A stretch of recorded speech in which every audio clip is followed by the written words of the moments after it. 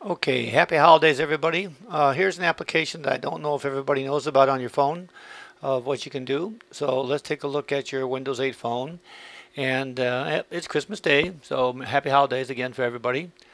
And let's go ahead and take a look at how you can switch between running applications without having to go back and everything. So in order to do that, we're going to have to launch a couple. So I'm click on IMDb. It loads up fine. I'm watching IMDb. So I go back to my start screen and I click on Flickster to take a look at theaters. And I go back to my start screen and I go look at the the weather. So we'll go to the weather and see what the weather is in the local area. So now that I have all those running, how do I get back to the other one I was working with and everything? Because if I go back here to the menu, I can go ahead and click on the icon again. But what it really is I want to do is I want to look at them. So if I press and hold this back arrow key, but hold it down, look at what you find. You find a screen that has all your applications that are running in the last state they were in. And that's important that you don't lose where you were at.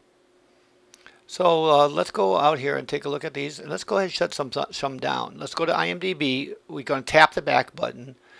Now if we hold the button down again, you'll see that we only have 2 applications left running. So that's how you would shut down that application. So if we go to Flickster, and if we hold it down, there's those again. So let's go ahead and hold it and just tap it. And now exit Flickster. If we hold it down, we only have 1 application running now. So we take a look at where we're at in here, and we're looking around. We back out of this.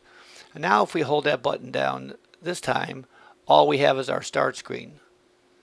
So if we look at that, we go back and we launch IMDb again. And we go back and we see that we hold it down. That's all we have running is IMDb. So we go back to the main menu and we're going to now launch Flickster. And we're going to go ahead and go back to the main screen and hold it down and see that we now have Flickster and IMDb running.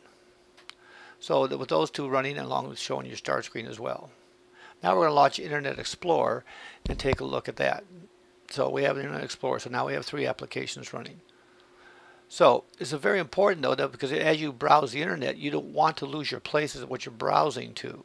So if you go back to this menu here again, and I go back to the tip calculator, and I say, oh, I wanted to come do a tip, but then I want to go back to browse the web. If I use the interface, I'm going to lose my spot. But if I click on the running application, I'll still be on the same website, look at the same stuff. Let me demonstrate. We'll click on this article. Okay, and we see that we're reading this article about Christmas and everything. Now, if I go off and I do something else, like I go look at Flickster, and let's go into theaters, and we see our theaters there. And if we go to the main menu again and we click on Flickster again, we lost that place where we were looking at theaters. So, if we go back into theaters, and we go to the main menu, we can go through here and you'll see that we're still at theaters. We haven't gone out and come back again. And there's the website. We're still on the website. We're still in our tip calculator. We're in whatever state the application was at the current time, at the time that you left it. So it's a very nice way of browsing through your applications that are running, and a very nice way to get back to where you were or switch between applications. So that's our tip for today.